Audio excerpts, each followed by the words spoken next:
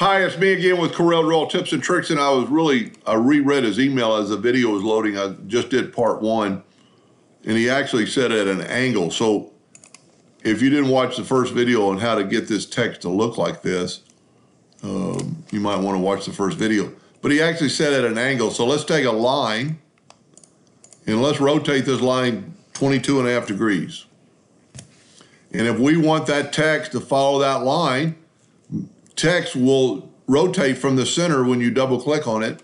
All you have to do is type in 22.5 degrees, and now your text is the same as that line. And you could do anything. You could make it 45 degrees, and make your line 45 degrees. And if that's what he's talking about, that's very simple.